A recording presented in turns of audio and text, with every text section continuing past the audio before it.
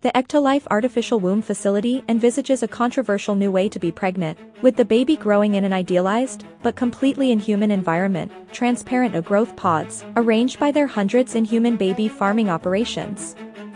To be clear from the outset, this is just a concept at this stage, the brainchild of Berlin-based producer, filmmaker and science communicator, Hashem Al-Ghaili. There are no immediate plans to build an EctoLife facility. This is merely a piece of science fiction Al-Ghaili has extrapolated from the current state of fertility research. It's designed to start a conversation and make an argument for a new model of parenthood that Al-Ghaili believes will be possible within years, and widespread within decades. Al-Ghaili's argument goes something like this: pregnancy is not fun. It can be exhausting, painful, nauseating, intrusive, inconvenient and sometimes flat-out dangerous for a mother, and there are all kinds of ways it can be suboptimal for a baby. If you're pregnant and you smoke, or party, or stress too much, or catch certain diseases, or you simply don't play enough Mozart at your burgeoning belly, you might not be giving your child the best start you can. Nothing dystopian going on here. Honest, nothing dystopian going on here. Honest, the science isn't far off, says Al-Ghaili. From being able to replicate the ideal gestation conditions in a temperature-controlled, infection-free womb with a view. An artificial umbilical cord can provide oxygen and nutrition as the tot floats in artificial amniotic fluid, continually refreshed with precisely tailored hormones, antibodies, and growth factors. Baby waste products can be removed, run through a bioreactor and enzymatically converted back into a steady and sustainable supply of fresh nutrients. Yummo. Little speakers can make sure the tyke is getting the best possible brain nutrition, too. We're talking all the classical music it can handle, which may be more than the parents can handle, as well as your own soothing voice piped in as well, to start building that invaluable bond.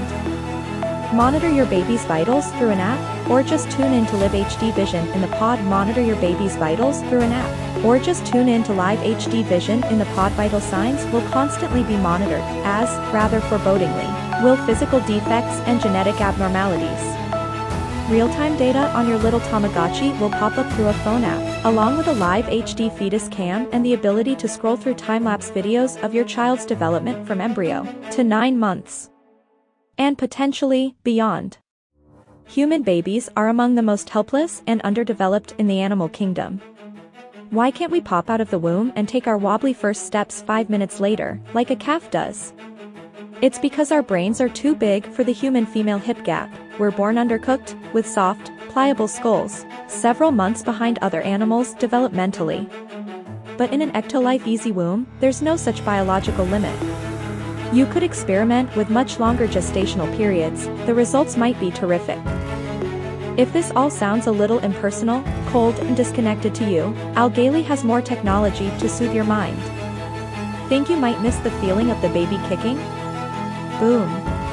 A haptic suit can bring that sensation back for any parent that wants it, and only when they want it.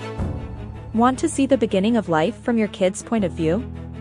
Whack on a VR headset and tune into a 360-degree camera anytime you like.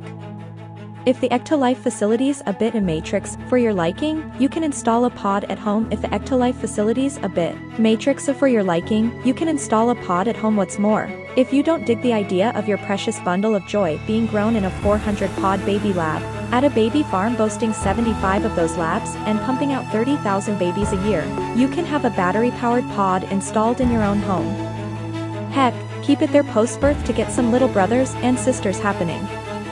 You might not have the same intensely human birthing suite experience as the billions of parents before you, but on the other hand, you'll arrive at your first day on the tough job of parenthood feeling physically fresh and well-rested, instead of having been gradually weighed down and latched onto by a parasitic organism that tends to leave rather a path of destruction upon its exit, even in the best-case scenario. Given the option, I'm sure some mums would choose to push a button and watch a little pod open up. It'll start out, Al-Ghaili feels, as the only option for certain parents, those who can't conceive or bear kids naturally. But as it's refined and proven, it'll become an option for all prospective parents, linking in easily with the IVF, genetic screening, embryo selection, genetic potential modeling and genetic engineering we know is coming rapidly down the chute. Producer, filmmaker, science communicator Hashem Al-Ghaili is behind this controversial project. Producer, filmmaker, science communicator Hashem Al-Ghaili is behind this controversial project. Once it's well developed and available, it might start looking like a pretty attractive option for folk that like the idea of a baby, but can't see why they should have to go through the ordeals of pregnancy and childbirth to get one.